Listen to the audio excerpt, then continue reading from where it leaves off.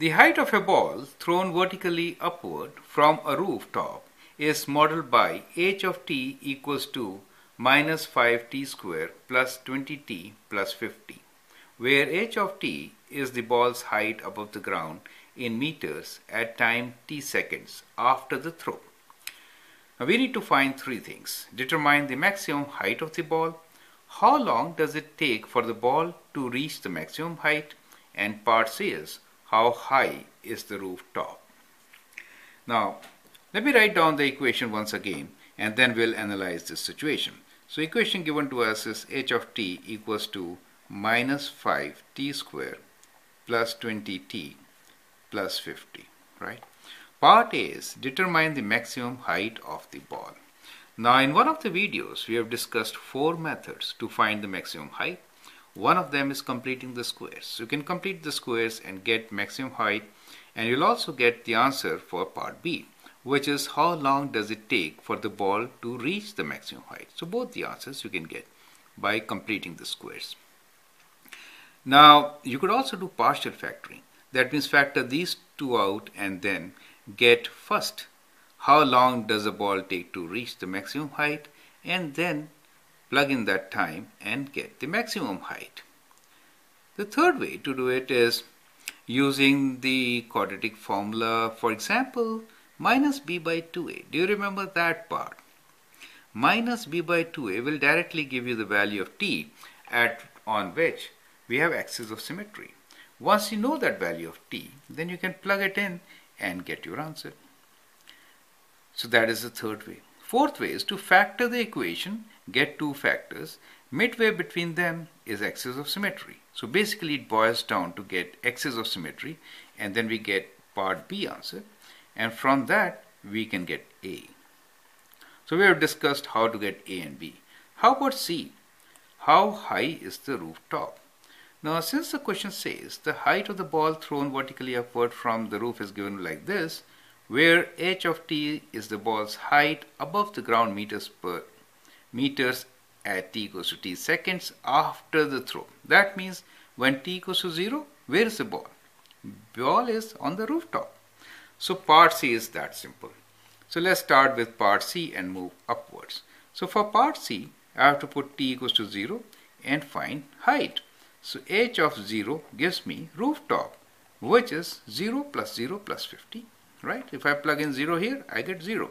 So basically I get 50 meters. And therefore, the height of the rooftop is indeed 50 meters. Right? So that is my first answer.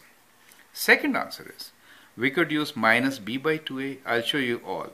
So if I do at t equals to minus b by 2a. What I mean by minus b by 2a is, b is the coefficient of t, which is minus of 20. 20 is divided by 2 times a is minus 5, and what do I get? I get minus 20 divided by minus 10, and my answer is 2. So for part B, my answer is t equals to 2. Let me do the same thing using partial factoring and show you it works.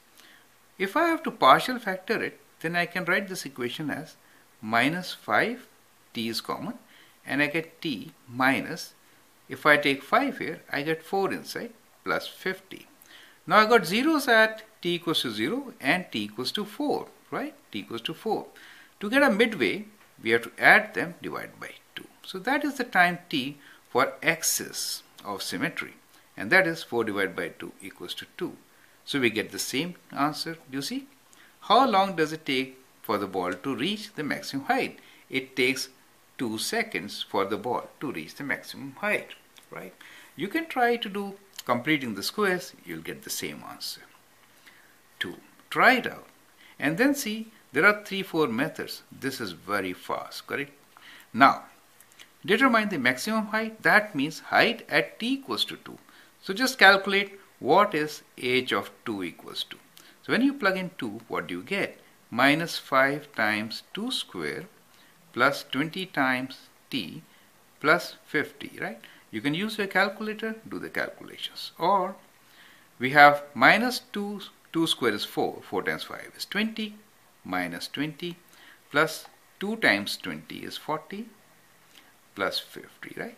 So when you add them, you get 20 plus 50 as 70 as your answer. So we can get maximum height is when time is 2 seconds, and we get that equals to 90 minus 20, 70 meters, right? So that is how these kinds of questions can be solved. I have explained to you at length so that you understand if this kind of question is given to you, how to go about, right? Many times we ask this question in multiple choice type questions. In that, this is the best way to get the answer, right? Now, if it is that using completing the squares you have to give the answer, then of course you cannot avoid. You have to do completing the squares and then do it. But that takes most of the time. Keep these things in mind when you answer such questions in test papers. I hope you appreciate it. Thank you and all the best.